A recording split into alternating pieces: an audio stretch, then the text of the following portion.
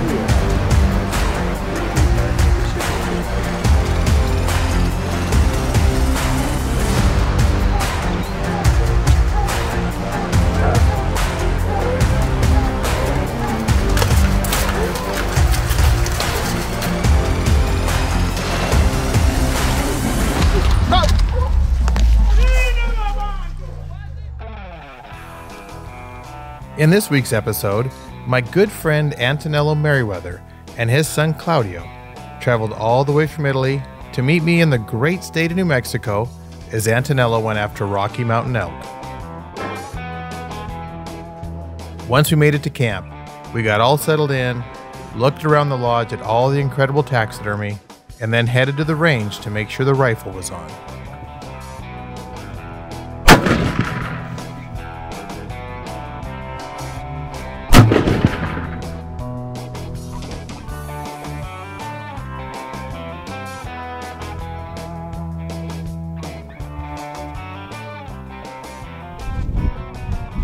So we're in New Mexico this week.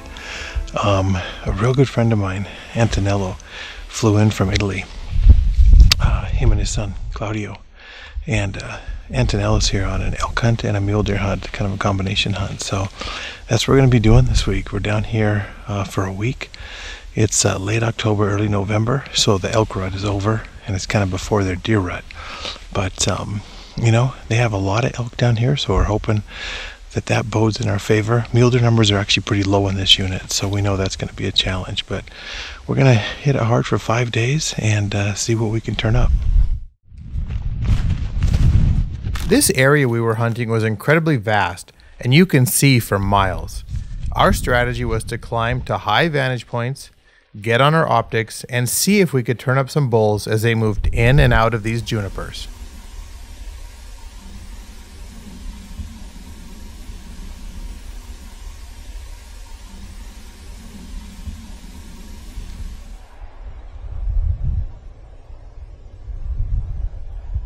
We would all scour this countryside for a while, and if we didn't see anything, we would move to a new location and continue glassing. We had to let our optics work first to try and locate some elk, and then formulate a plan to begin our stalk.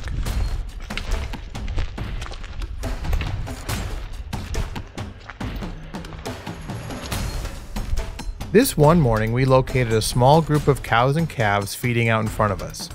They were milling around and feeding, but they were also talking up a storm. Now this was long after the elk rut, so we thought it was a little odd to hear them talking so much. One cow in particular kept feeding back towards us, and once we looked down on the fence line, we then realized why she didn't want to leave. So we've been hearing these cows all day, and this one cow won't leave the fence, and we look down here and it looks like there's a calf stuck in the fence, so we're headed down to try and get this calf unstuck.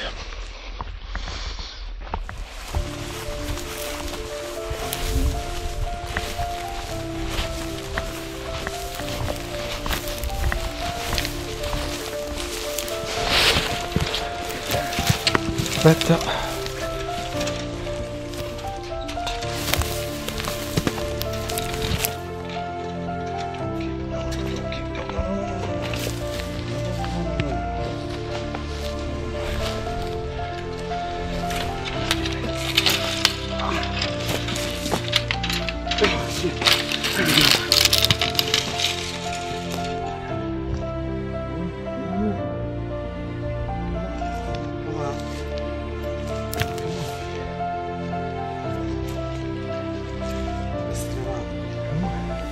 Exhausted. I'm afraid it's here all night. Don't kick me. Come on. Come on. I'm so exhausted. I know. Come on. Come on. It's okay. Well, I think you'll be alright. we got the calf unstuck, but we think it's been here for a while. There was frost on it and it's trying to move, but we're not sure if it's gonna make it. So we pretty much did all we can right now.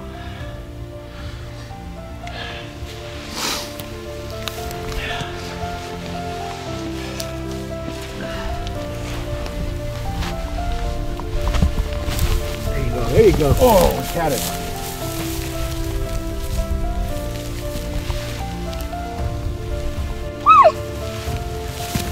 Come on, come on. Oh, it's his back leg.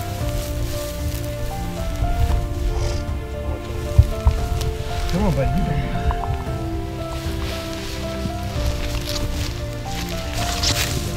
There you go. Close.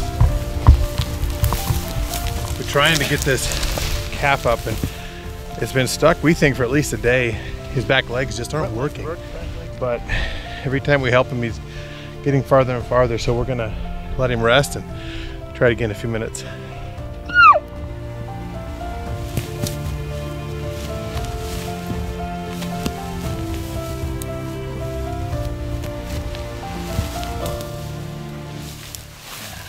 So we went over, Isaac and I kind of got the elk on his front legs and it's actually holding himself up, but the end does not want to work. He keeps calling for his mom, and of course mom took off, rightfully so. She was afraid, but I don't know, this little guy, he's alert, and if he can just get up, I think we're going to be okay. So you can see the calf behind me, still struggling, but his ears are up and he's moving his head and he's calling for his mom. So we're hoping it's just going to take some time before he warms up. But you know, all you anti-hunters that think we just come out to murder animals and that's all, we're just bloodthirsty. Well, this is proof that we're not. We're trying to save this calf's life. We're the ones out here in the field. We're the ones out here watching these animals. We're the ones out here protecting these animals in situations like this, or with hunters' dollars for conservation. So I would highly encourage any of you anti-hunters or non-hunters to match me. Tell me what you're doing for wildlife. And I hope we can all come together and work for the common good, which is protecting wildlife for generations to come.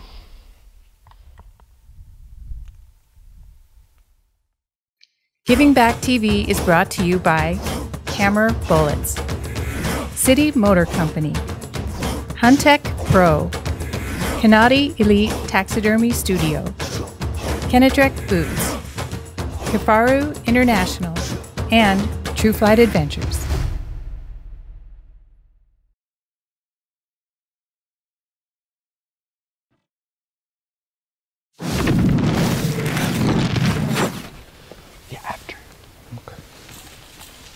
I was glad we were all there that day to help that calf get unstuck from that fence.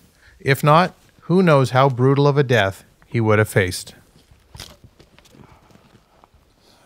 As we continued our search for elk, we hiked into a vantage spot overlooking a gorgeous valley below us. We got out the spot and scope, and then we began to glass the entire area, hoping to locate some bulls.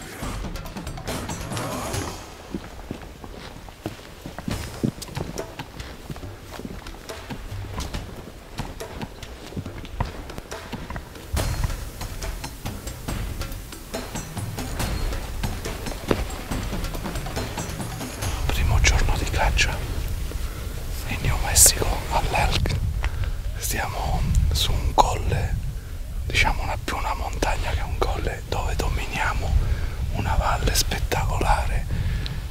A perdita d'occhio non si vede una casa, spettacolare veramente. Speriamo di avvistare qualche animale, qualche bell'animale, e vedremo dopo l'accompagnatore, che è lui che ho davanti, cosa deciderà. Ok, a dopo.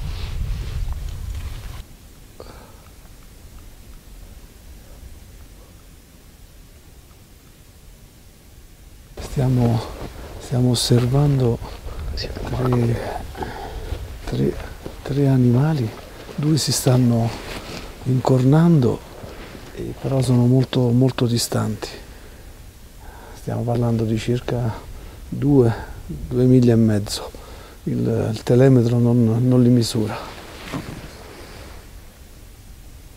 Alright, so we just spotted some elk and some mule deer. We're gonna move on down, hopefully make a play on the deer. If not, we'll make a play on the elk.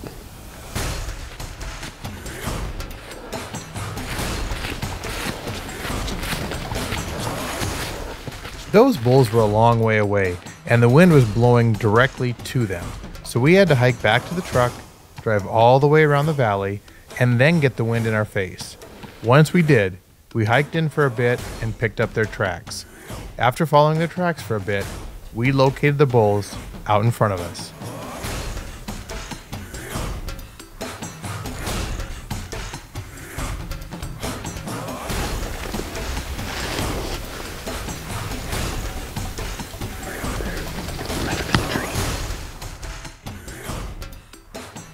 The two smaller bulls would get up occasionally to feed, but that biggest bull stayed bedded down in the junipers most of the day.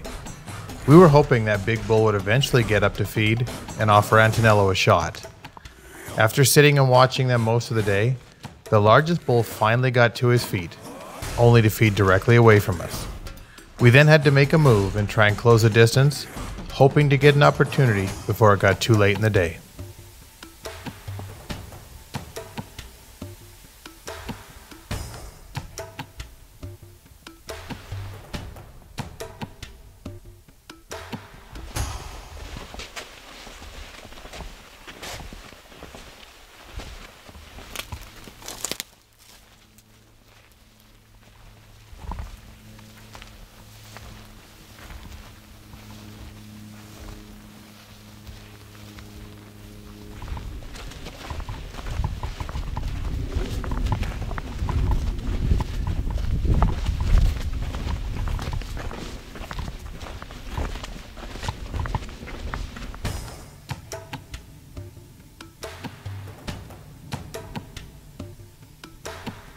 As the sun was going down, we finally caught up to those bulls and saw them out in front of us, feeding in a meadow.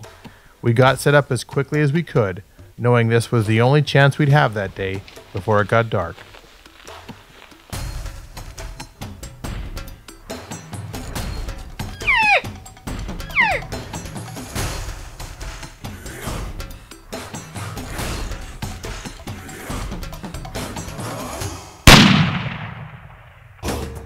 Giving Back would also like to thank the following partners: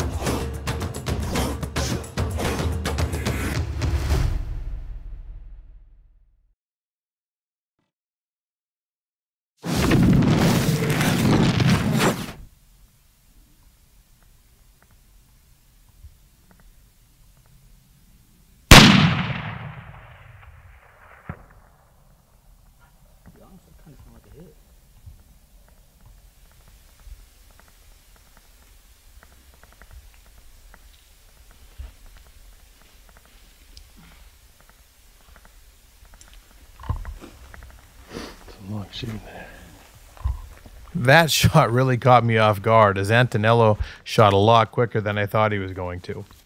We watched that bull as he fed away, but we weren't sure if he was even hit. We did hike over to where we last saw him and picked up a little bit of blood right before dark. Now, we didn't want to push that bull at all, so we backed out, headed back to camp to have dinner with the crew, and then decided to pick up the blood trail the next morning.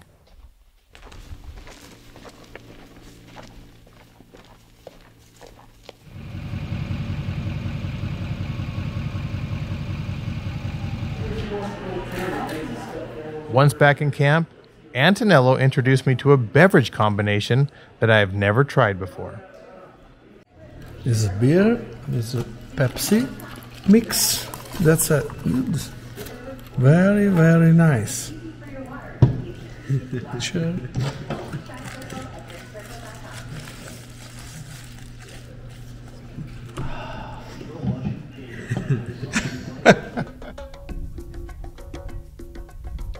After a pretty sleepless night, we headed back into the area that very next morning.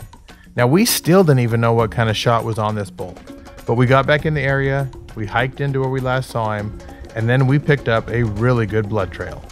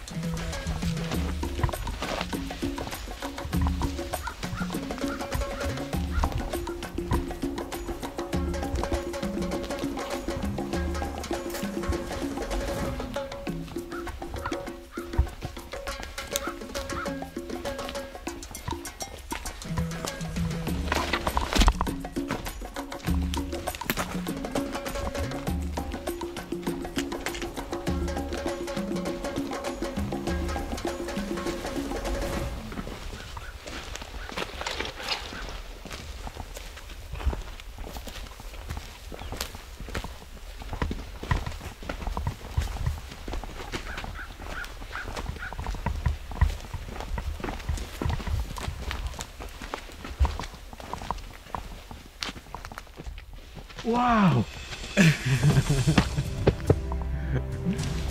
Beautiful. Okay. Beautiful. Beautiful, Erin. Beautiful. Oh, Lord. Beautiful. Wow. Wow. Big book. Big book.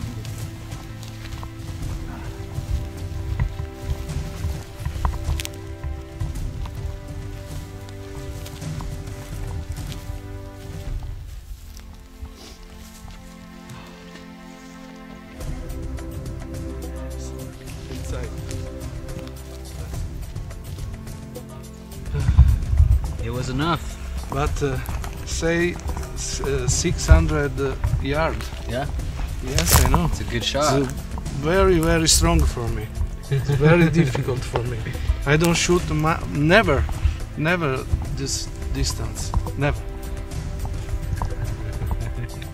Bye. Good, good. Beautiful.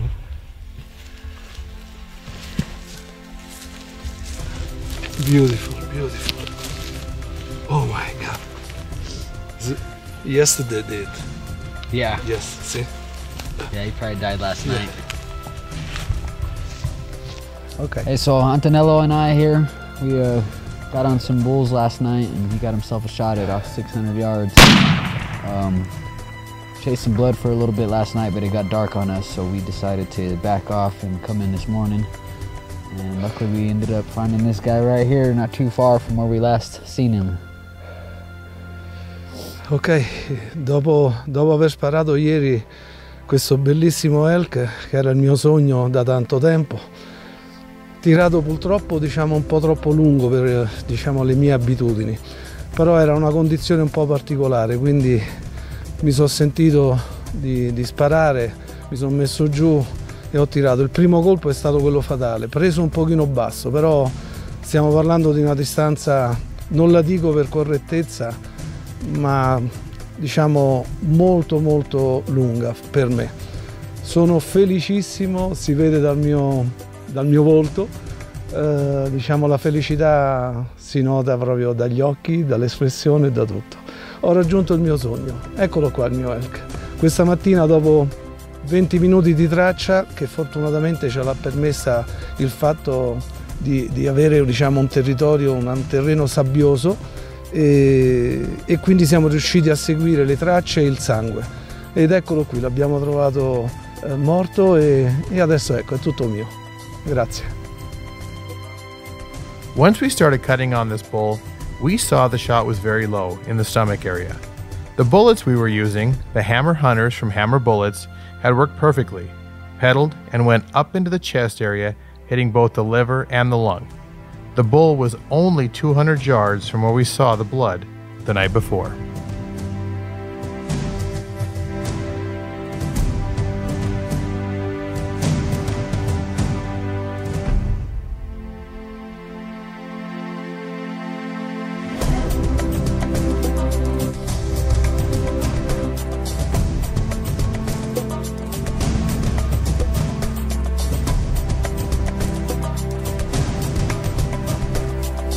Let's go, guys!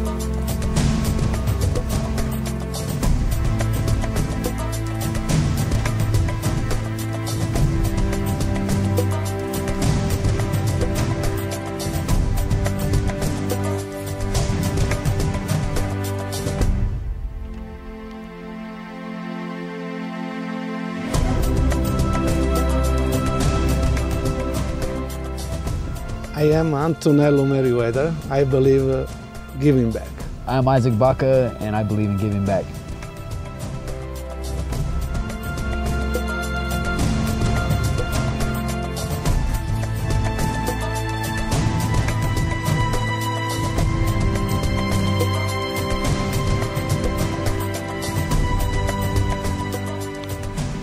Thank you for watching this week. We'll see you next week on Giving Back.